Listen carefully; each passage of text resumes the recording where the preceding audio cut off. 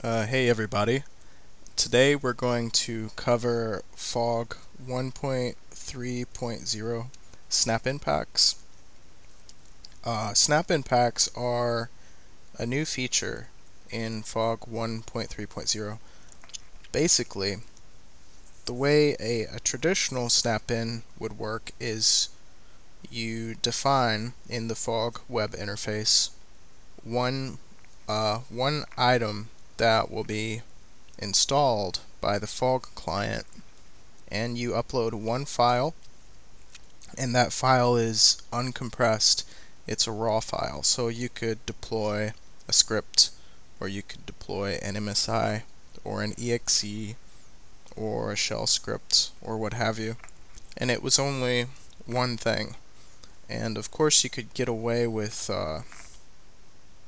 making that work through scripting to install many things, but SnapinPacks allows us to package many executables or many files, so two or more. You could even package one file, compress those down into a zip file, and use that as a SnapinPack in Fog. And this will deploy to the clients using the settings you set, and it'll uncompress that zip file and run the executable that you defined in the SnapinPack settings. And this allows for you to deploy several files, several executables with one SnapinPack, with just one thing in Fog, and also perhaps put less strain on your network because the files are going to be compressed with the .zip format. So for this example, I'm just going to do a very simple SnapinPack, which is going to be deploying one file, which is the Google Chrome 64-bit MSI, and with it I'm going to deploy a script that runs this. This may seem complicated at first, but just keep watching, and you'll see what I'm talking about. I'll try to explain it the best I can as I go. So here's the MSI, and I downloaded this straight from Google Chrome for work. And this executable, here's what's inside of it. It's just one line, an MSI exec statement. The /i is for install, and this is a path that is specific to what you name your SnapinPack. Okay, and the /quiet is to make the installation silent. Because all snap-ins and all SnapinPacks must be silent. So where does this path come from? Well, C program files, x86, fog, temp. This is where the Fog client copies all SnapinPacks to. So it will copy down the .zip file to the temp directory, and the zip file is extracted to a folder with the name of the SnapinPack. So if your .zip file is install common things, but your SnapinPack name is testpack, Fog will extract that install common things.zip file to a folder called testpack. Okay. This one's actually, I have to edit this one because it's got the wrong name, but I'm going to be deploying the Google Chrome MSI. So when it extracts from the zip file we make later, it'll extract to a folder called testpack, because that's what we'll name our SnapinPack. and inside of there will be the MSI. So we'll save this and close. So the way we make this compressed is we select these two things, right click them, and say send to compressed zipped folder. And then Windows will compress that. And if you notice, this MSI, its size is 50.4 megabytes. Compressed size with the MSI and the script is 50.2 megabytes. So a slight savings there. Not much. I guess it depends on what you're zipping. MSIs don't, depending on what they are, they don't zip very well. But either way, slight savings there. So this here is a zip file, and inside of it are those two things that we zipped up right here and here, and we're going to use this file here to create a SnapinPack in Fog 1.3.0. So we will go to Fog, and this is my Fog server at home, and I'll log in, and we will go to Snapin Management and click Create New Snapin. In here, because the path that I want to use is TestPack, this is the exact name that I'm going to call the SnapinPack. If this was SnapinPack 2, this path would have to be SnapinPack 2, okay? Because the Fog client will extract to a folder with the name of the SnapinPack. It doesn't matter what the zip file is named, and it doesn't matter if there's a folder inside the zip file or not. The Fog client makes a folder with the Snapin name, and then everything in the zip file gets put into that folder. So it's important to know that. Snapin storage group, I think I want to put it on my remote branch group. Snapin type, it's a SnapinPack. Snapin description, just installs Chrome. SnapinPack template, it is a batch script. So here we have SnapinPack arguments, and you'll see fog snapin path myscript.bat, and this is for the batch script template. The other templates have other arguments. We see here that it's being run with command.exe, which is correct.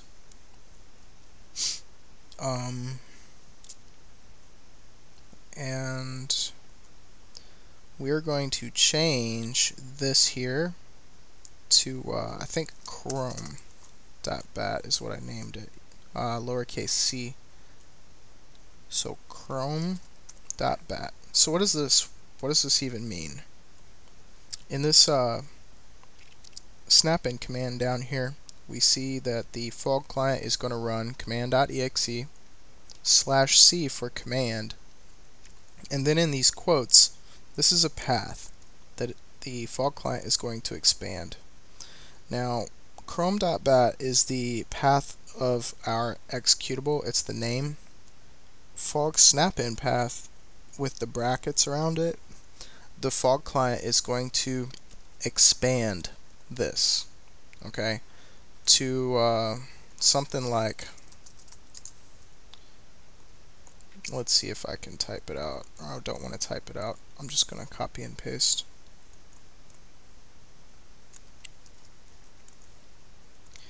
So it's going to expand it out to this. Fog snapin path becomes this. Alright, so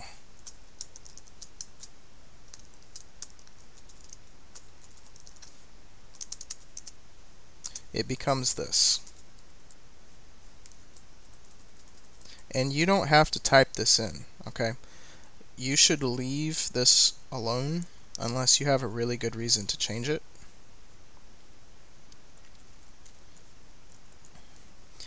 The fog snap-in path is just going to be C program files fog temp and then the SnapinPack name. This path will automatically be filled in for you. And then and here's what's after that variable. It's a backslash and chrome.bat. So the final product will be, it'll be something like this here.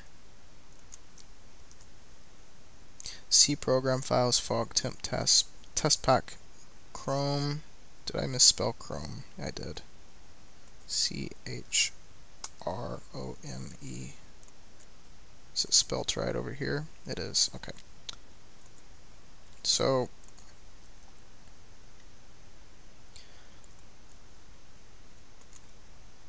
there. Fixed.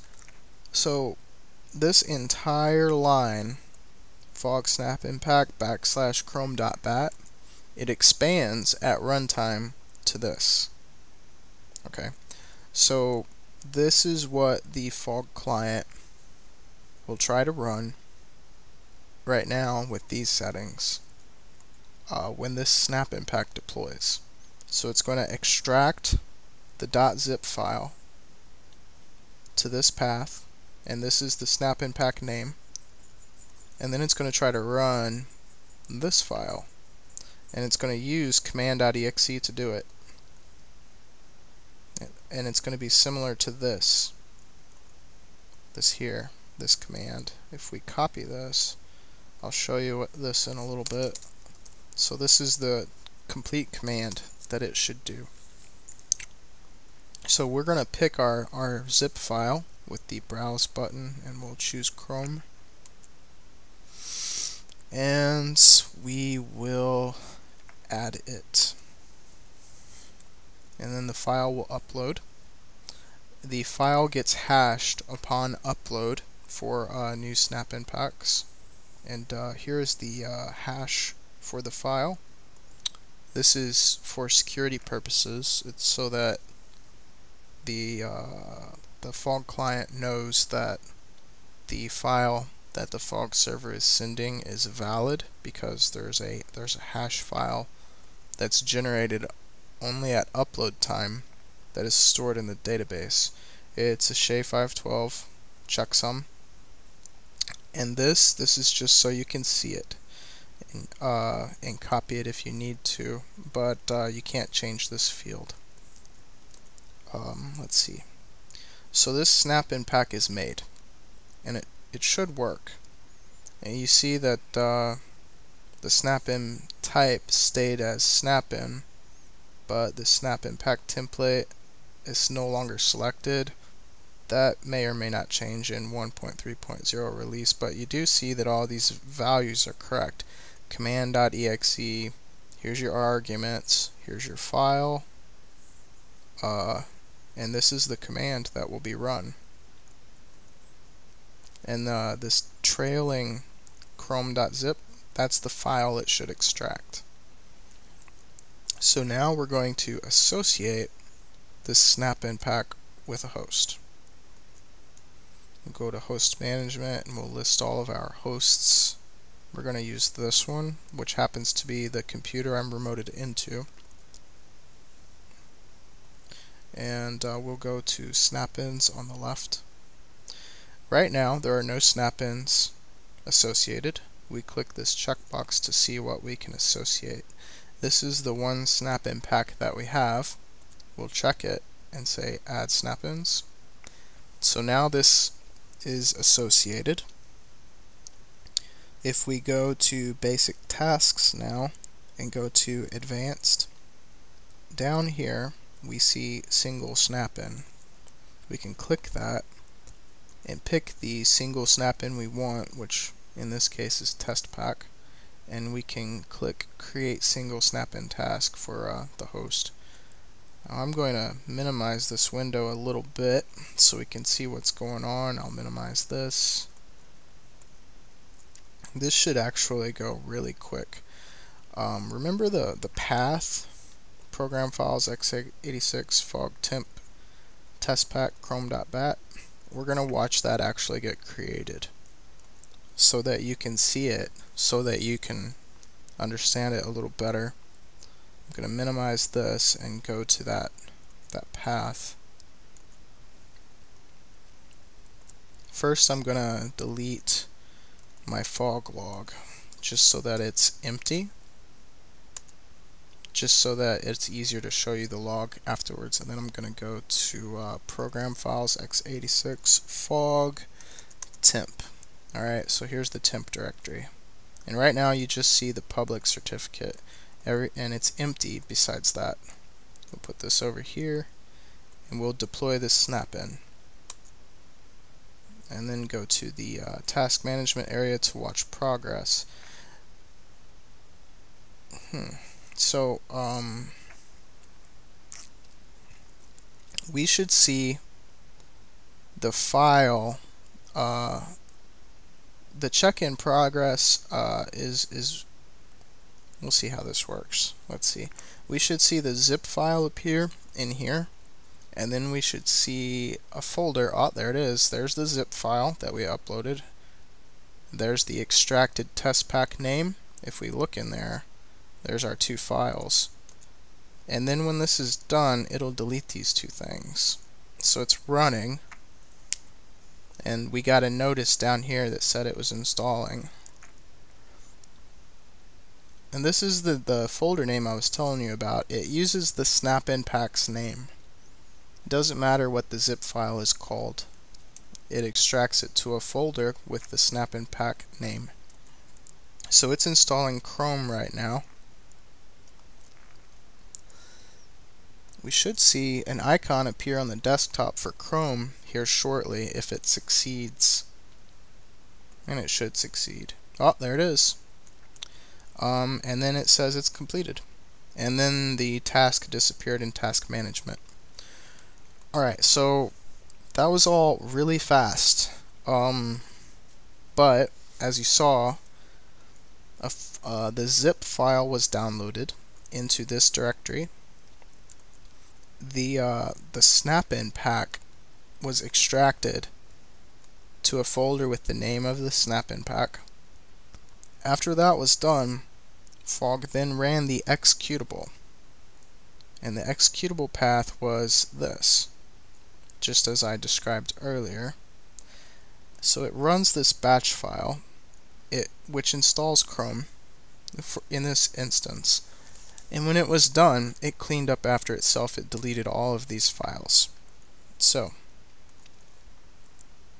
the file deleting behavior, this allows you to deploy maybe sensitive things, like things that have passwords in them, or things that have license files that you don't want to just hang around for a long time on a computer. You can deploy these things with snap-ins, and they only exist for the time that it's being used, and once it's done, it's deleted. So it's pretty secure, and they're only there for as long as it takes to do the job. So let's go look at the fog log now. Go to the C drive, and here's the fog log, and we see Snap-in client. Here it found a snap-in. Snap-in found. Okay. The name was testpack. This was when it was created, which we just created a little bit ago. And it is a pack, SnapinPack, so this is true. Hide is false. If hide was true, then the arguments here would be hidden. Okay, in case you wanted to pass your arguments, pass a password or something in your arguments, you could do that and it would not show up in the log, nor would it be nor would it exist in a file. That is slightly more advanced, but it's still pretty easy to do. But for the purposes of this video, I left everything showing, and I did something very basic, which is just Chrome. This is the URL. So here's your arguments. These come directly from the database. This is the URL that was used to download the SnapinPack. This URL is only good during the time that the SnapinPack test exists in task management. So as soon as it's complete, this URL is no good anymore.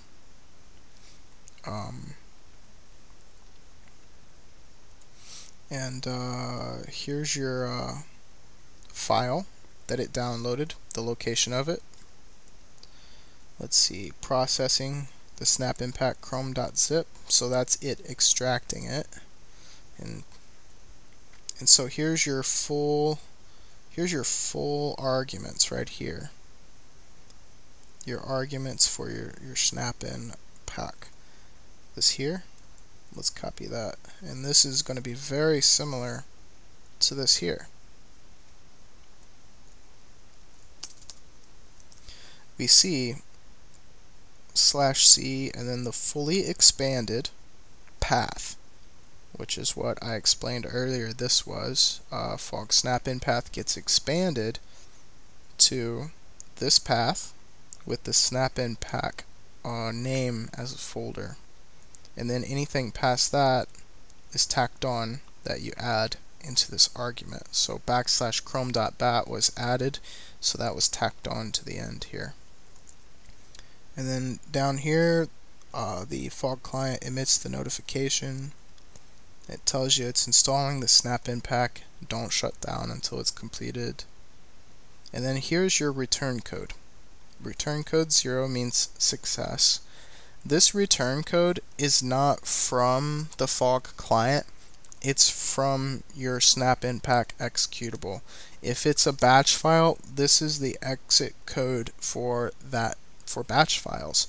If it's an MSI, this is the exit code for that MSI. If it's an exe, this is the exit code for that exe. So the return code is not specific to the fog client at all. The return code is specific to the type of executable that you're trying to run. So if you get some code besides 0 and your SnapinPack or Snapin is failing, you can Google search this code for the type that you want, the type of executable it is. So if it's a batch file, you would Google search batch file exit code or batch file return code, and then you would type in the number that you're given. So down here we see that it finished, and it emitted a message saying that it was finished. So as soon as it got done, it then told the fog server that that SnapinPack is complete. And this line here basically closes and completes the SnapinPack task. And then the fog client just goes about its business doing its other things that it does every cycle. So that is about it. I hope that I explained it well. It's kind of complicated. It's a lot to take in at first. It took me a couple days and a lot of time and effort, and I guess finding the time was the most hard part, but to figure this out, so I'm making this video so that you don't have to go through that, so that you just know how it works. And of course all this information is available in the fog wiki article, SnapinPacks. So if we go to wiki.fogproject.org, we should be taken to the wiki. Maybe.